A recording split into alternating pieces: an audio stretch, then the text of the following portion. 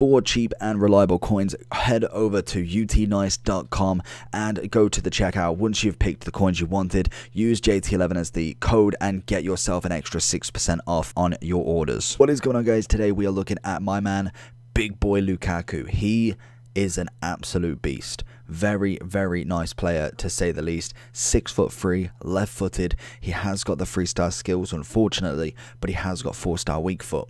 He is a player that is just a mountain to go through.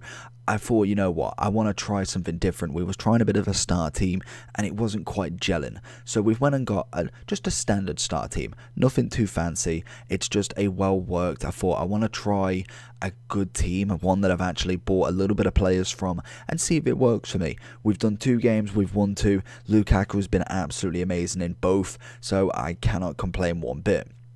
With Lukaku, I played against him a handful of times, and every time he just runs through and just bullies all of my centre-backs. So I thought, you know what, we'll give him a go. And yes, he is absolutely fantastic. Like I say, he's what, 6'3", built like a brick. He's left-footed, which is always something nice. Not everybody knows that, but I feel like a lot of people are getting to grips that he is going to be on his left foot. But he does have the 4-star weak foot as well. We have got power header and team player to go with, and he is partnered up with Vardy on his left and also Bernardo Silva behind him. Let's jump into him. He's got a hunter on and see what Lukaku can do. First touch for Lukaku. He has got obviously Gomez that he's going against, but he is a big old unit. We're going to see if we can find... why did Traore stop running? Traore as well, being a unit and a half, going to push it through, and it's just acceleration. I don't know what it is with him, but his acceleration is just magnificent. Thought we may have been able to find that gap, but most definitely with Lukaku, it is the strength, and I don't know if he has had a little change in animations, because obviously we didn't really heavily lose him this year, and I think the one thing that I'm actually really enjoying from this FIFA is that people like an Inzaghi, someone like a Pirlo, a Xavi, and then even up front a Lukaku, I'm trying to think of other examples. Zapata, I suppose, somebody who's more of a bigger, bulkier striker, is actually not bad in this game, and that's something a little bit more refreshing. Lukaku wanting it to feet. Got a bit of a burst of explosion. Why is he gone with his right foot? That was perfectly aimed at his left, but this is it. I think with Lukaku, he is strongly left-footed. Even with the 4-star, I still think you do want to heavily rely on that left foot. But if you can get the right shot, the right power, you won't regret it with him. He has got a shot and a half, which hopefully we do display in this very, very well. We will constantly put it into his feet because he's just somebody who always gets the ball. That got very, very lucky. Go for the cross. Lukaku with the header. And what a goal, starting off beautifully with a lovely head. Leno is unable to do anything about that one. Lukaku sees it through to Adama. That's a cracking ball. Gets the touch. It's not a great one. Spinzola's going to catch up and easily take that away from him. Lukaku into Bernardo. Oh, is dancing but doesn't manage to do anything, unfortunately. That's personally down to my play. Lukaku finding a ball in. It's the one thing as well that you do get with someone of Lukaku's stature is you get time. Obviously the first initial kind of touch that they're going to get on you is not going to really shake him. It then takes multiple, because of obviously how strong he is. It's going to take a few chances to actually get the ball away from him, so you do have a little bit extra time because of his strength and really what he can bring to the table, which in a brand new game when you're not necessarily autonomous in everything, that is absolutely vital at times. Bernardo Silva is going to whip a little peach in. Lukaku's going to go for the header, and it's a dream team performance. Bernardo Silva with the assist, and Lukaku with another head. Lukaku going for the run here. Got Tomori chasing, but look at that burst of pace. Little dink, and what a save from Leno. But you can see that pace instantly. You would never get that on a Lukaku in any other FIFA, or I personally think anyway. Lukaku finds the ball over to Sterling. Can we get on it? Lovely ball, but it's not the greatest of touches. I think when you kind of go for that touch, you need a small touch first and then kind of judge the acceleration of it. But he's going to find it back, and it's a hat-trick for Lukaku. Again, showing what he can do. And actually on his right foot as well. Wins that back. Wins it again. Can we go for free there on the interceptions? I think for me as well with Lukaku, it's not even necessarily how good he is now. it's the fact that he is on form, and I'm expecting team of the weeks. I'm expecting very, very high level players from him, or at least plays. And that's just going to be nuts. Like, imagine like a second player of the month Lukaku, or a team of the year, team of the season. You're going to be absolutely nuts. He is a very, very good player in this.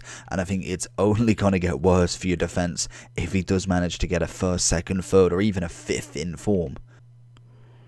We're going to get a bit of burst of pace. Lukaku is absolutely flagging now. Going to have to go for that ball across. Unfortunately, can't find anybody. And that's another thing that I have found in this game is, even in like the 80, 90 minutes now, I think substitutions are going to be absolute key. Centre-backs, defenders, midfielders, I think it's going to be tactics beyond anything, because it seems that even defenders necessarily are flagging towards the end as well. We see in the bottom right there, Mings, Spinazzola, all absolutely flagged.